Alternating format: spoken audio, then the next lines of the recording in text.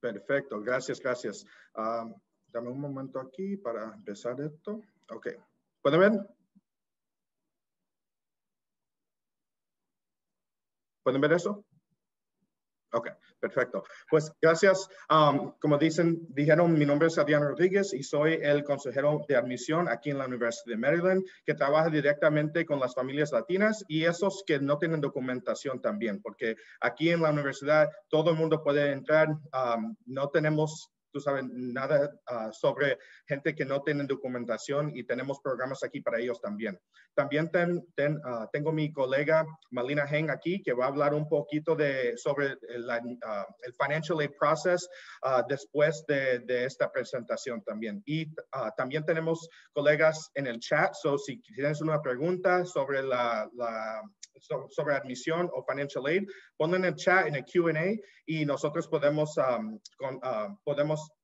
mandarte más información sobre eso también. Y con eso vamos a empezar. La Universidad de Maryland es la universidad más grande en el estado de Maryland. Es una universidad pública. Si es residente del estado de Maryland, puedes ir a esta universidad para un costo más bajo, a comparable con las universidades fuera del estado o privados. La universidad está en College Park, Maryland, que está en Prince George's County. Tenemos acceso vía metro también, o si quieres manejar, puedes manejar aquí también. Nosotros tenemos más de 90 diferentes carreras y vamos a hablar un poquito más de la universidad hoy y también cómo entrar a esta universidad pública. Cosas que tienes que considerar cuando estás mirando las diferentes universidades. Primero, tienes que saber, ¿quiero ir a una universidad dentro del estado o fuera? Las universidades públicas en los Estados Unidos, si vas fuera del estado, típicamente cuestan más que las escuelas dentro del estado. También las escuelas privadas son un poquito más caras, pero también puede que ellos tienen más becas o ayuda financiera para los estudiantes, porque como son privadas, tienen un poquito más dinero en esa área. También tienes que considerar el tamaño del campus. Tú quieres una escuela que es muy grande, que tiene diferentes deportes y organizaciones, o quieres algo más pequeño, que nada más vas a tener como 5 o 6 personas en la clase contigo y con el profesor. Hay diferentes tamaños también. Aquí en el estado tenemos diferentes tipos de colegios desde el Eastern Shore de Maryland hasta las montañas y también aquí en el centro del estado. Si puedes ir y ver las escuelas o mirarlas en internet, pueden hacer eso y hacer como un Excel sheet en Google Sheets y ponerle las diferentes escuelas y dónde están la locación de las escuelas y cuándo tienes que aplicar para cada escuela también. También necesitas ver si esa escuela va a tener las carreras que quieres estudiar, porque si quieres venir a Maryland, pero tú quieres hacer algo yo no sé, como música o algo de director de programming o algo así de música. Nosotros tenemos una carrera de música, pero no eso de como ser producer o algo así. Necesitas ver cuál escuela va a tener los cursos que quieres. También hay mucha gente que cuando yo hablo con ellos quieren hacer cosas como barbero o quieren hacer como un chef o algo. Aquí en Maryland no tenemos eso, pero hay escuelas en la área que sí ofrecen estos programas. Tienes que ver cuál va a tener los programas que tú quieres. También tienen que empezar la ayuda financiera de esas escuelas. Si va a costar mucho, entonces tiene que tener una conversación con tus padres o con tus hijos diciéndole, mira, esto es el dinero que tenemos, esto es lo que yo puedo pagar y si no tienen becas o ayuda financiera, entonces eso no va a ser algo que yo puedo ayudarte. Tienes que mirar por trabajo o algo así para poder pagar eso. Tienen que tener una conversación sobre las expectaciones de la escuela y el tipo de escuela que quieren seguir. Aquí en la Universidad de Maryland, como dije, tenemos más de 90 diferentes programas. Cada de esos programas están debajo de un departamento. So aquí tenemos una lista de los departamentos aquí en la universidad. Unos de los departamentos más populares son el Colegio de Negocios, en energía, también la política pública. Si quieres hacer algo en como computer science, tenemos el colegio de computación que es muy bien, y yo voy a lugares como San Francisco y Los Ángeles, y tenemos estudiantes que vienen de esos estados específicamente para hacer ese programa aquí en Maryland. So, como dije, esta escuela está aquí en tu condado, aquí en tu estado. Tú puedes ir a esta escuela y pagar más o menos que esos estudiantes. Y como te dije, y como escucharon antes, si eres un estudiante en Prince George's County o un estudiante en unos otros counties aquí en Maryland, hay programas para tomar clases aquí en la universidad o para ellos pagar un poco de esa tuition también. So, definitivamente hablan con sus counselors y también con nosotros aquí en la universidad. También las escuelas aquí en los Estados Unidos tienen otras cosas que pueden hacer fuera de los académicos. Aquí tenemos cosas como pasantías o internships. Yo sé que muchos de los high school students ahora saben esa palabra. Es una oportunidad para los estudiantes tener como una experiencia en la área que quieren estudiar, pero después quieren entrar a esa área, y si no tienen experiencia en este momento, pueden ir y hacer un internship y ver si es algo que quieren continuar o si quieren cambiar de carrera. So, si pueden hacer eso freshman y sophomore year, entonces mejor para saber si quieres continuar en esa carrera o no. También hay servicios para hacer investigaciones que muchos de ustedes están haciendo el research ahora en high school. Eso va a continuar en el college. Also, aquí en Maryland tenemos algo que se llama Estudios al Extranjero. Muchos de los colegios tienen esto también. Es un programa que los estudiantes pueden ir a otro país a estudiar y tomar una clase y pagar lo mismo que estaban pagando en tuition aquí en la Universidad de Maryland. Por ejemplo, si estás estudiando español o francés o algo así, quieres ir a España o Francia o algo para practicar y conocer la cultura, puedes hacer eso, y estás tomando clases de la Universidad de Maryland, pero en ese país. So, es una oportunidad muy buena para los estudiantes, y para después, cuando ya están listos para entrar al diferente área de trabajo, pueden poner eso en su resume y decir, oh, mira, yo fui a estos países, ustedes tienen una oficina ahí, yo puedo conectar con esos colegas, y entonces te van a poner en una categoría una categoría mejor para sacar ese trabajo. También tenemos que visitar los campuses. Aquí, como saben ya, con COVID estamos cerrados para los tours que pasan en el campus, pero también tenemos los virtual tours. Pueden ir a nuestra página de web y tenemos diferentes fechas para esos. So, si quieren, pueden visitarnos en esa manera, y todas las diferentes escuelas tienen algo así también, pero cuando ya abrimos más para el público, pueden manejar a College Park, caminar por el campus y ver cómo es nuestra escuela. Esto es importante porque si quieres ir a una escuela, por ejemplo, en California o en Nueva York o algo así, no puedes ir ahí, puedes encontrar una escuela aquí cerca que es comparable a esa escuela y mirar cómo es estar ahí, caminando de una área al otro. Y si eres una persona que no te gusta caminar mucho, entonces pues tienes que pensar eso también y mirar qué grande esa escuela va a ser. También habla con nosotros. Las personas que trabajan en las oficinas de admissions, estamos aquí para ayudarte en este proceso, y podemos hablarte desde freshman year hasta el senior year. Si quieres venir aquí después del high school o si quieres transferir del community college, podemos hablarte de eso también. Y más importante de eso, si conoces a alguien que fue a esa universidad, habla con ellos, pregúntale qué te gustó de esa escuela, qué no te gustó, cómo son los profesores, porque ellos te van a poder dar más información, porque cuando ellos estaban aquí fueron estudiantes también. Factores de admisión. Cada universidad va a mirar diferentes cosas cuando están aplicando. Pero estos son unas de las cosas más importantes que la mayoría de los colegios van a mirar. La calidad de los cursos.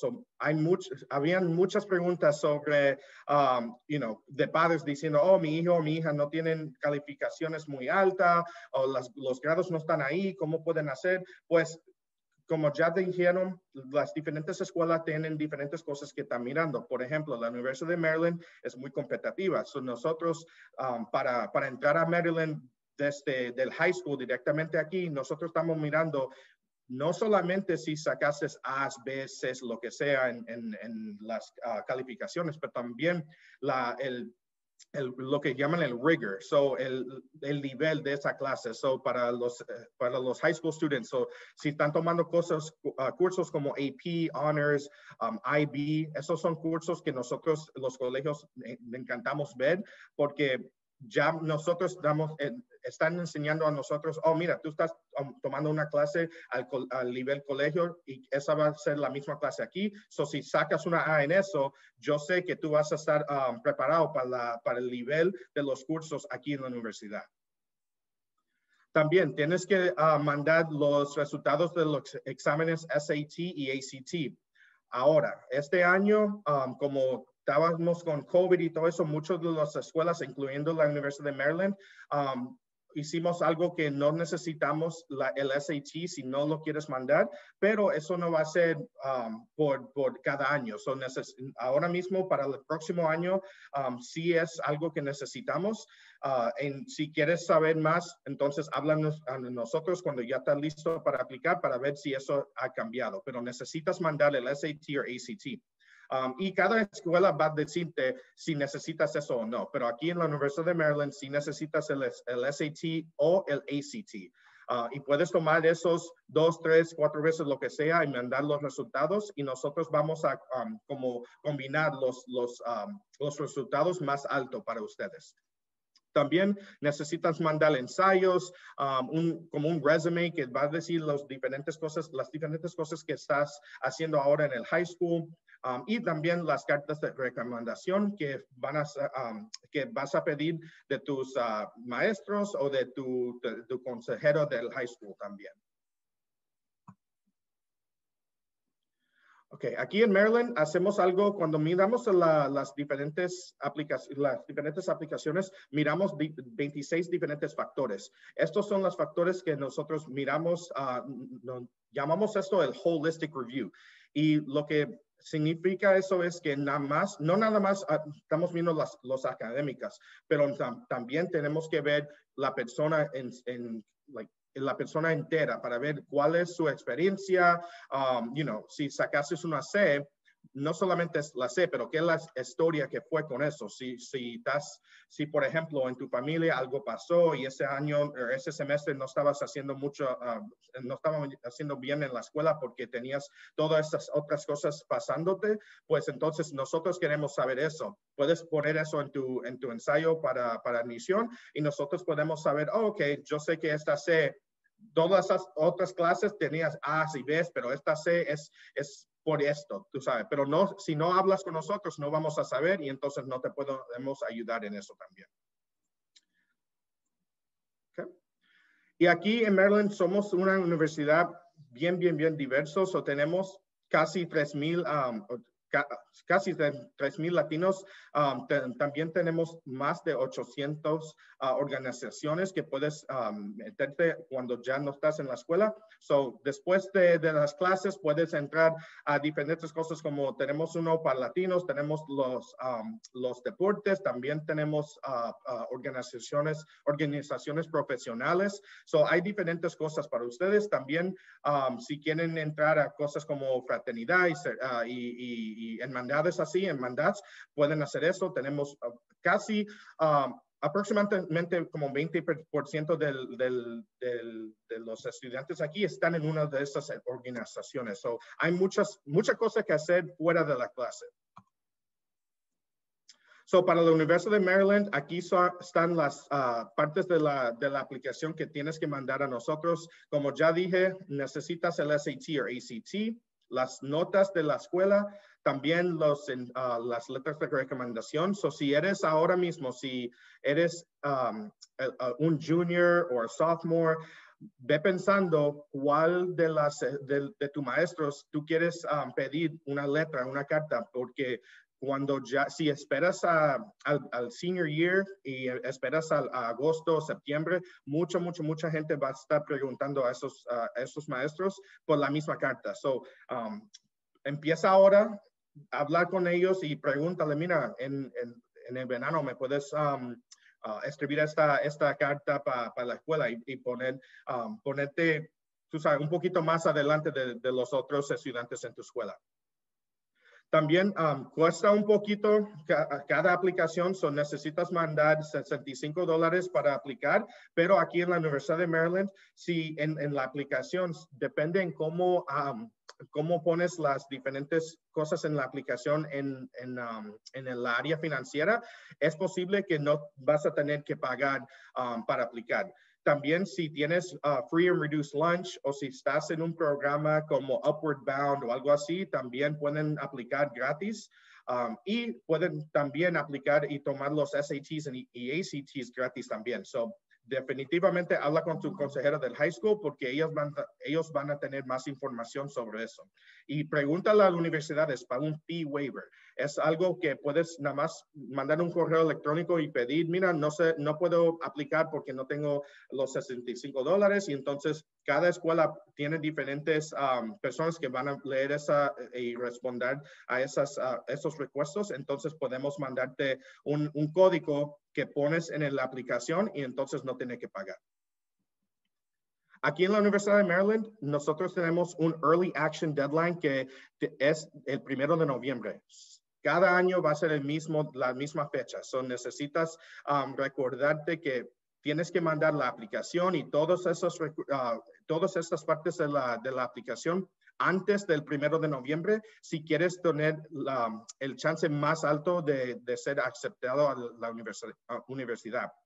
Además, automáticamente nos vamos a mirar esos estudiantes para becas de mérito aquí y los Merit Scholarships, que son las becas de mérito específicamente para estudiantes que sacan buenas notas o A's y tienen un GPA alto porque como te dije, esas becas solamente son para estudiantes con mérito. Hay otras becas, ya hablamos un poco de eso en las otras presentaciones y además tenemos Financial Aid que vamos a hablar en un ratito aquí también, pero para la mayoría de la gente, cuando aplican a la universidad, lo que tiene que saber es si aplicas antes del 1 de noviembre, automáticamente nos vamos a mirar esas aplicaciones para las becas también. Ok, y aquí está un poquito más información sobre esos, la ayuda financiera, aquí está la página de web para ellos, pero como dije, mi colega va a hablar en un momento sobre eso, y las becas de mérito que es dinero gratis, no necesitas solicitar para esos, como dije, pero si vas a esta página de web y haces clic ahí, puedes ver la lista de diferentes becas que tenemos aquí. Van de $2,000 hasta el costo total de estudiar aquí en la universidad también. So hay diferentes becas para las diferentes como nivel de mérito de tu estudiante. So, para los high school students, tienen que hacer poner mucha energía en tus estudios y entonces si hacen eso, entonces nosotros te podemos dar una beca también. Ok, ahí está mi correo electrónico directo y el número de mi oficina. Por favor, ponle, si tienen preguntas, ponlo en el chat y si quieren mandarme un email, tienen preguntas también, estoy encantado para para ayudarte y hablar sobre diferentes cosas aquí en la universidad contigo. Y con eso voy a darle ahora a mi colega Malina Hang para hablar un poco del financial aid process aquí en la Universidad de Maryland. Malina, you're good to go.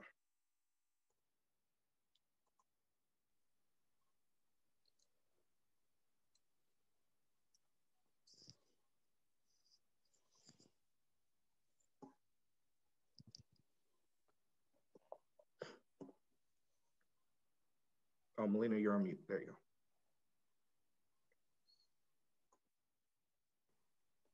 Good afternoon, everyone. How are you guys doing today? Buenas tardes todos. ¿Cómo están el día de hoy? I'm happy to be here, and I hope that I will be able to provide you with useful information. Estoy muy feliz de estar aquí y espero que les pueda brindar información bien útil para ustedes. My name is Malina Hang. I'm the Associate Director of Office of Student Financial Aid at the University of Maryland. Mi nombre es la señora Malina Haynes. Yo soy la, I'm sorry, Miss Malina, can you repeat your title? The Associate Director of Financial Aid. La directora asociada de ayuda financiera. Today, I'm hoping to be able to provide you with information about the financial aid basics. Hoy quería brindarles información sobre los básicos de la ayuda financiera. What students and family need to know. Lo que los estudiantes y familias tienen que saber. The first question you want to ask is, what is financial aid? Lo primero que les quieren preguntar es, ¿qué es la ayuda financiera? Financial aid consists of funds provided to students and family to help pay for post-secondary educational expenses. La ayuda financiera es ayuda para las familias y los estudiantes para poder ayudarles con los gastos educativos.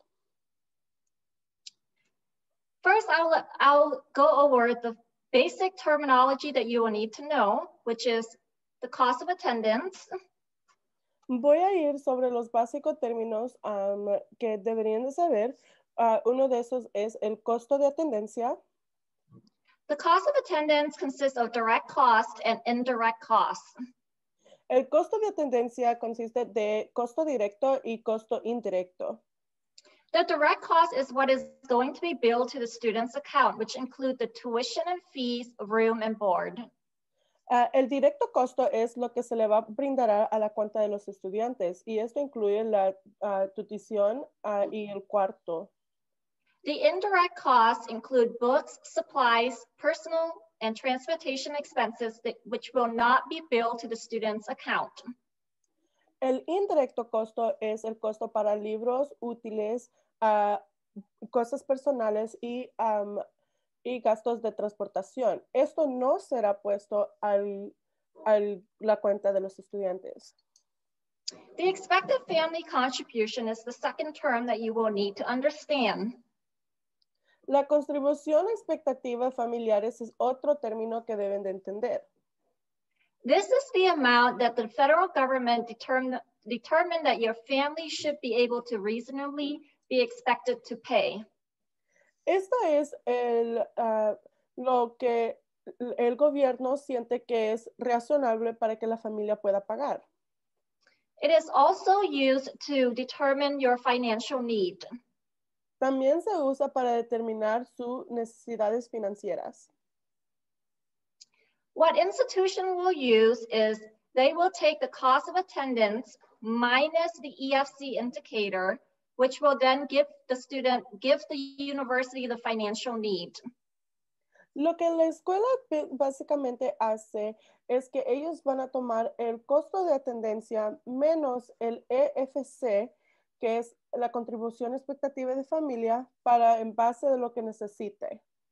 The financial need is what is used to determine how much money students will qualify in need-based aid.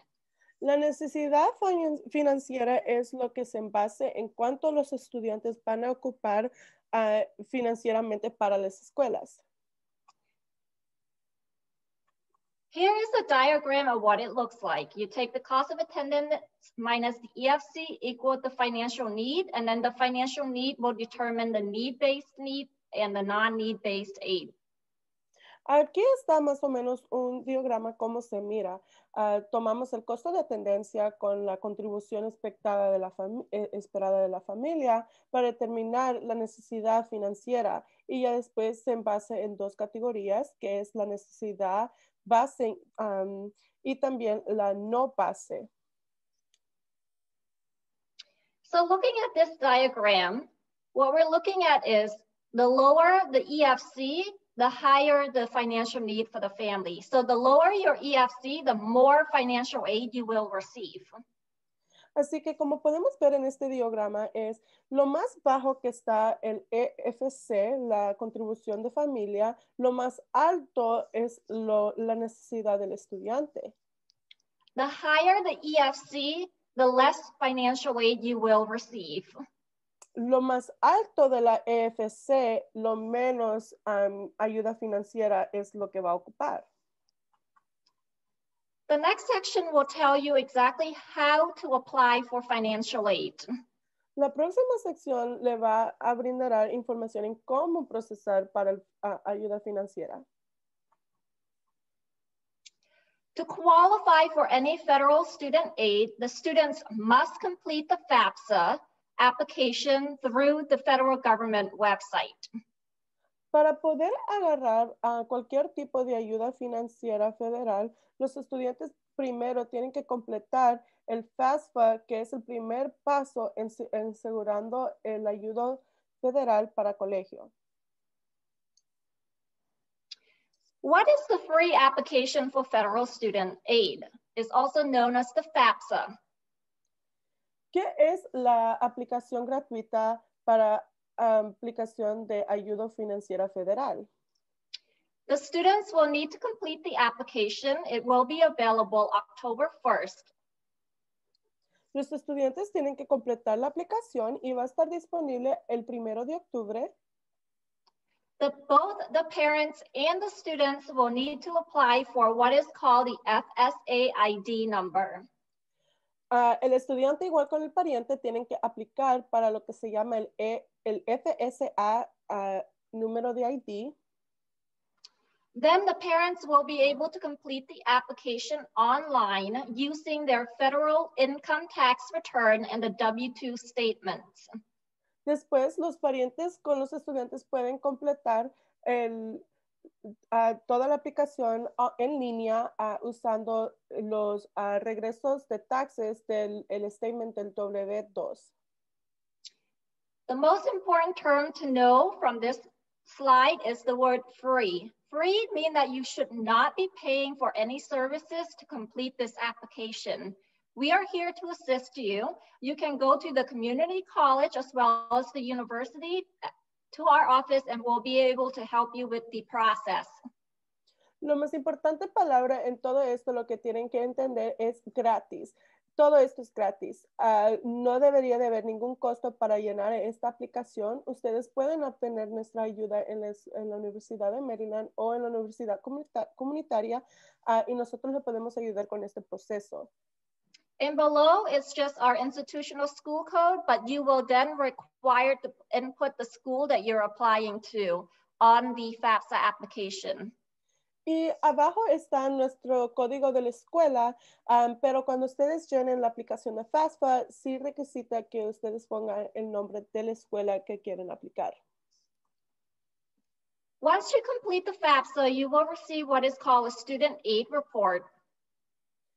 Ya cuando completen el formulario de la FAFSA, van a recibir lo que se llama reporte de ayuda estudiantil.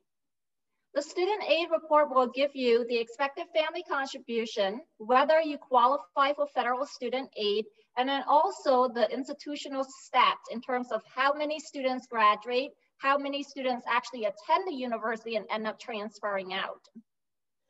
Este reporte contiene información sobre la contribución esperada de la familia, la elegibilidad federal y también los estadísticos de la institución, como el porcentaje de cuántos estudiantes se gradúan de la escuela, el porcentaje de cuántos estudiantes atienden la escuela y el porcentaje de del número de estudiantes que se transfieren de la escuela.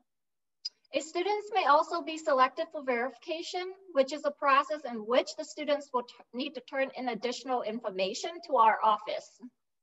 También los estudiantes van a tener la verificación y ese es el proceso en donde la institución tiene que agarrar cierta información para que los estudiantes tengan que, tienen que dar esa cierta información hacia ellos. Once the verification is completed, or if a file is not selected, the students will then be offered what is called a financial aid offer letter. Ya cuando todos los documentos se ha sometido y se ha escogido, los estudiantes después van a recibir una carta de ofrenda de ayuda financiera. Students will be notified via email of their award letter. Los estudiantes van a ser notificados por medio de correo electrónico sobre la ayuda. So some important dates that you need to know if you plan on applying to University of Maryland is that our priority deadline for early admission is November 1st. We will then... Sorry, go ahead. That's okay, you can go ahead and translate that. Así que una de las fechas importantes que se tiene que recordar es prioridad aplicación. Este es la admisión temprana, va a ser el 1 de noviembre. The financial aid priority deadline is January 1st. Para la ayuda financiera, la fecha que se tiene que hacer eso prioritariamente es antes de enero 1. The admission decision will be released late January. La decisión se dará a finales de enero. We will then send out a verification email if the student is selected by the Department of Education. Si el estudiante está seleccionado del Departamento de Educación, vamos a mandar un correo electrónico de verificación. Any merit aid scholarship notification will come out early March. Y informaciones de becas van a salir en temprano de marzo. We will then be able to release the financial aid offer on or before March 1st. Después vamos a poder realizar la ofrenda de ayuda financiera antes o en el marzo 1. And the national confirmation deadline to confirm your admission is May 1st. Y el Día Nacional para confirmar su admisión es el 1 de mayo. The next section is, what is it that you are applying for? What is available when you complete the FAFSA application? La siguiente es, ¿qué está disponible cuando usted completa la aplicación de ayuda financiera? So when you are completing the application, you are being reviewed for any grant funding, which is a need-based money without payments.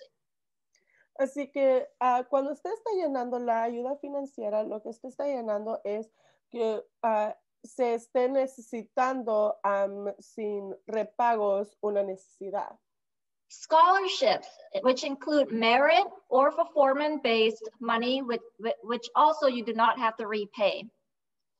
También están las becas, pueden ser méritos o base del dinero que no tienen que repagar.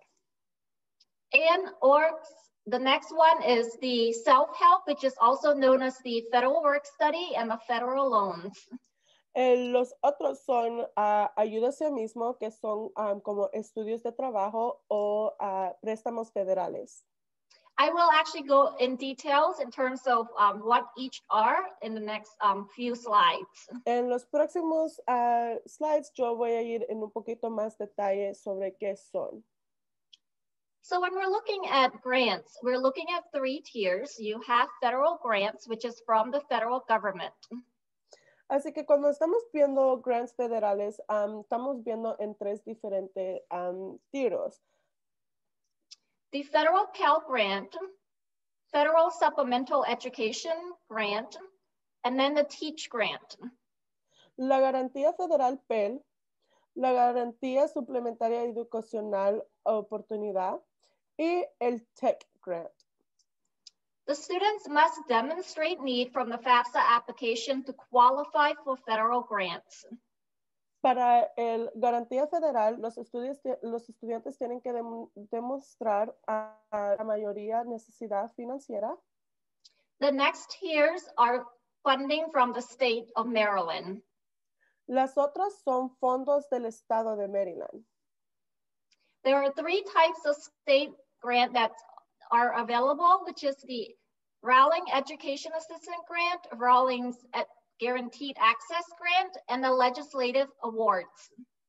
Hay 3 diferentes formas de las garantías del estado. Está el Rowling Asistencia Educacional Grant, Rowling Garantizado Acceso Grant y el Legislative Grant Award.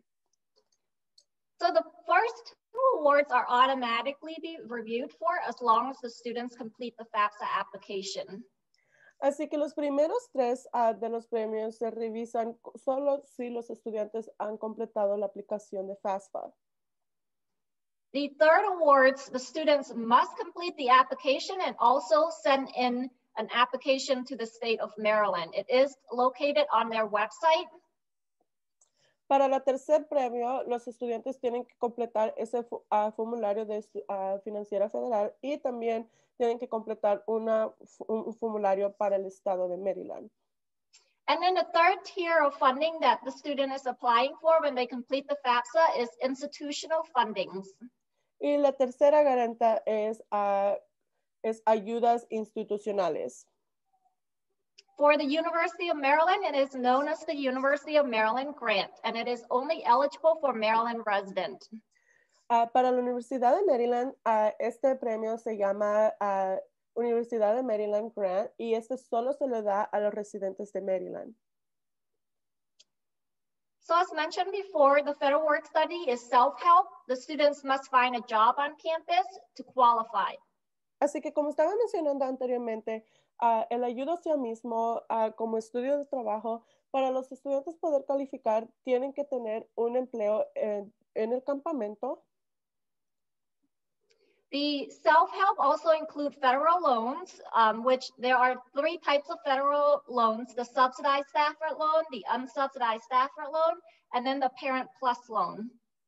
También para ayuda a sí mismo también hay los préstamos, así que los préstamos federales que son directo no estabilizado y Parent Loan Plus.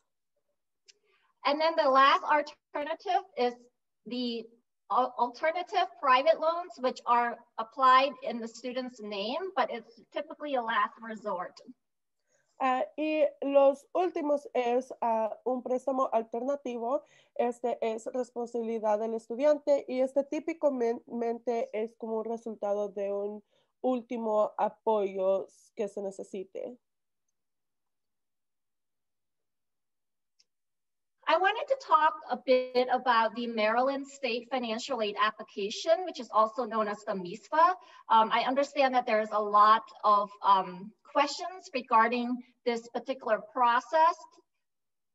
También quería hablar sobre la ayuda financiera del estado de Maryland que se llama la MISFA. Yo sé que hay varias preguntas sobre este proceso. So the MISFA application is available to students who are ineligible to receive financial aid using the free application for federal student aid. Así que aplicantes que no estaban elegibles para recibir ayuda financiera, que era la ayuda gratuita de ayuda financiera de federal. And it is available to students of qualified children of undocumented immigrants who qualify for in-state tuition under the Maryland Education Articles. Y también este es, se le da para estudiantes que califiquen como niños de personas no documentadas, inmigrantes que califican para tuición en el estado que está bajo del acto educacional article. The different types of aid that the students could qualify for are similar to regular applicants, which is the Education Assistant Grant, Guaranteed Access Grant, and then the legislative scholarships. Las diferentes programas en que pueden calificar los estudiantes son casi iguales como el de la ayuda financiera federal, que son asistencia educacional, el acceso garantizado y también la beca legislative. It is important that the students complete their application by March 1st every single year. Es bien importante que los estudiantes completen este documento y completen este formulario antes del 1 de marzo cada año. To receive additional information, you can refer to the www.mhec.maryland.gov. Para tener más información adicional, pueden ir al sitio web que es www.mhec.maryland.gov. The third type of scholarships that the students could qualify for. So when we're talking about scholarship, we're talking about two different types of scholarships. There's need-based scholarships and then merit aid-based scholarships. Ok, y ahora vamos a hablar un poquito sobre las becas. Hay dos diferentes formas de becas. Formas de becas son formas de becas necesitadas y también están los méritos.